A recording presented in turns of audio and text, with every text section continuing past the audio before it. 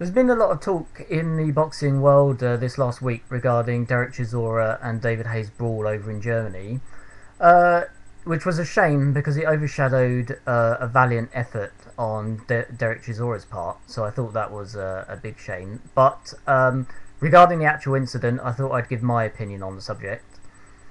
I run a boxing page on Facebook called No Holds Barred, and I talk to a lot of people each week. I've spoken to some boxers, and we've discussed the matter in great depth. And it seems people are around 50-50 on the matter, on who was to blame, whether it was good for boxing or bad for boxing, etc. So I've made a few notes, and I've thought about my opinion on the subject.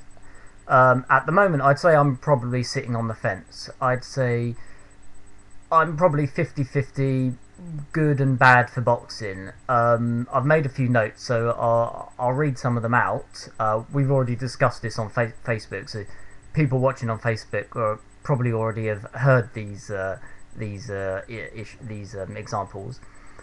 I think we could say it was as being very good for boxing in the sense that David Haye could possibly come out of retirement now. He's been retired now for what is it, about nearly a year. It's created a lot of excitement in the heavyweight division, which has been very, I wouldn't say poor because I don't think it is, but it's been in many people's opinion, quite a boring division for quite some time now. It could create, although I don't think it will, it could create a huge mega clash between arguably Britain's two best boxers, best heavyweight boxers right now, in Dereck Chisora and David Haye. Although I don't think that will happen, and the Haye camp have already said it won't happen. We could also say it has turned the British heavyweight scene into, some people might say into a joke, but I think it's more likely that it's turned the British heavyweight scene into the most exciting heavyweight scene in the world right now. I mean, in Europe, in the continent of Europe, over on the continent we have quite a few good prospects, quite a few good, big, strong European heavyweights, but I wouldn't really go as far as saying it's that exciting. And it's dominated by the Klitschkos, who dominate the world scene as well. Over in America, we have some heavy-hitting heavyweights, some young prospects who, according to American fans I talk to, don't believe they're going to go that far. But whether they go far or not, we're talking about excitement here, and they could bring a lot of excitement to the domestic scene, continental scene, even world scene. But when you take everything into account, I think the British heavyweight scene is probably the best in the world right now. It has the most excitement, the most intrigue, the biggest characters, and probably the best matched fights. Whether any of them go on to become world champions is another matter, and one which I don't think is very important. If we're just talking on issues of excitement, I think it's probably the best in the world. So it's certainly, the Haye Chisora brawl has certainly added some extra intrigue onto what is already a very good division. I mean, we have Tyson Fury, very good boxer to watch. Might not go on to become world champion. Who cares? Not really that important. Certainly exciting to watch. Never know what's going to happen. We have another giant in David Price. Again, some people say he's got a questionable chin. He's certainly got a lot of power. Some people say Tyson Fury ducked him, which I think is wrong, because I don't think you can duck someone and then, aim for world title fights, which I think he will eventually get. He did beat Dereck Chisora after all. Also, I mean, the British title, the Lonsdale belt, is a very prestigious title, and although Tyson Fury vacated, obviously to not fight against his Mandatorian David Price, I don't think it was really ducking. Both guys have had a dozen fights each. Well, Tyson Fury's had a couple more than David Price, and I just don't think it's a good fight for either guy at this stage in their career. In America, we wouldn't expect Seth Mitchell and Joe Hanks to fight right now. So why would we expect Tyson Fury and David Price to fight right now? I think it's a double standard which exists in boxing. I think it's a shame. Another example, James DeGale and George Groves fighting. We would never expect Andre Dirrell and Andre Ward to fight after a dozen fights, which they haven't, and they're now, a dozen fights further on into their career and still haven't fought. So I think the British boxing scene and British fans are probably a little bit too harsh on their boxers because of the prestige of the Lonsdale belt, which I think is a shame because the Lonsdale belt is the oldest in the world and one of the most prestigious and respected. So I think it's a shame that we can force two young boxers into the ring a little bit too early in their career, but it all makes for an exciting landscape. And again, with the Chisora Haye thing, it's probably brought new fans to the scene. Boxing is, after all, about fighting, and a lot of people are interested in that sort of thing. So it might attract the wrong fans, but I think it has attracted fans nonetheless, and it's got people talking about the heavyweight division, which is something that hasn't happened in a long time. So on the playing devil's advocate here, on the good side, I think there's plenty to come out of such a brawl. Also, I think we shouldn't forget the fact that these sort of brawls have happened several times in the past, at least a dozen I can think of. We've got Bent and Hyde, we've got Rackman and Lewis, Fraser Ali, Bow and Gonzalez, was that his name? Or Rodriguez? I can't remember his name now. Yeah. So we've got plenty of things. I think I'll jump onto the devil's advocate on the bad side now and start off with, I think this incident was the worst of the lot, definitely. I think it was the worst brawl that's happened, mainly because it resulted in one of them, Dereck Chisora, threatening to shoot the other guy, David Haye. So I think that is going a bit too far. But on the other hand, Bernard Hopkins did say he was going to kill Jean Pascal. I think those were the words he said. So it's not something we're not used to in boxing. I don't think you should threaten to kill someone, and I don't think you should threaten to shoot someone. And the problem with doing that, for example in this case, the problem with threatening to shoot someone, and I'm sure he won't, but I think that's obvious, is it does become a social issue, and that means that the authorities have to get involved. So I think that's ridiculous, having to get authorities involved in what should be a sporting event. So that's the first bad thing to say.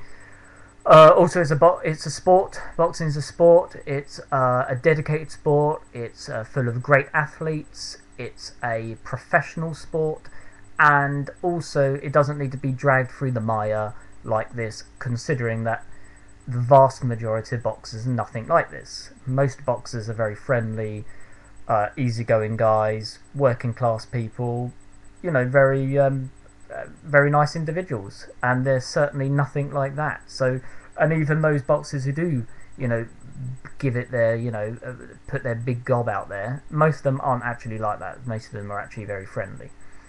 So I think this has made boxing look like what a lot of people think it is, which is just a barbaric sport of people punching each other, which it isn't.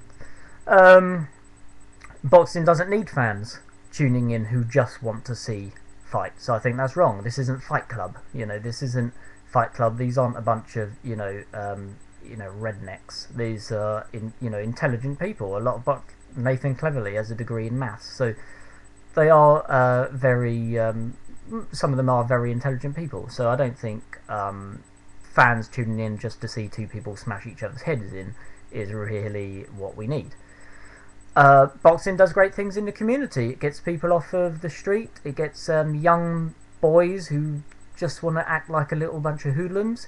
It gets them acting more positively. It gets them thinking more intelligently. It gets them respecting people. It gets them respecting authority.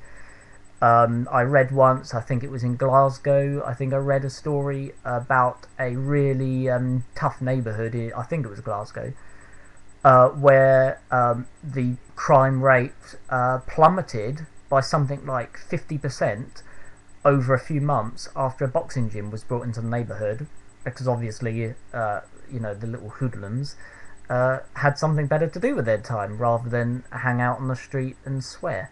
So I think boxing's very good for that as well, and also it promotes discipline and good health, and just overall, it's a very good sport. It's a very good sport, and it's my favourite sport.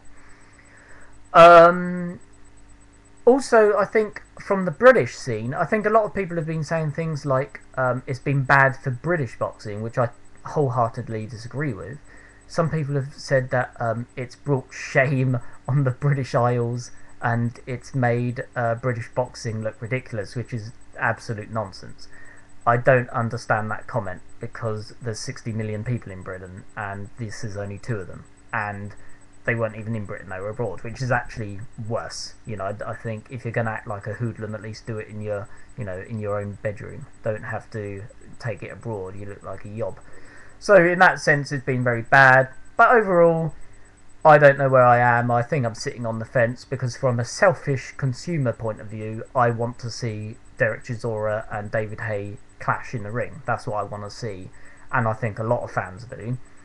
So from a selfish point of view and a consumer point of view, I would definitely watch that. I also want to see the winner of that fight Vladimir Klitschko. Or Vitali, but preferably Vladimir, because Chisora has already fought Vitali. Maybe even Chisora fights Vladimir, win or lose, and David Haye fights Vitali, win or lose. I don't know, something like that. So I'm on the good side in that sense. On the bad side, I think it's ridiculous, people fighting like that, like a bunch of yobbos out in public. I think they've embarrassed themselves. I agree with Vitali and Vladimir's manager, who said, they're never going to be invited back to Germany again, and then he said they're not going to deal with British fighters anymore. So I think that's a shame. If it does cost British fighters an opportunity to go over to Germany to fight, especially for a world title, I think that's disgraceful.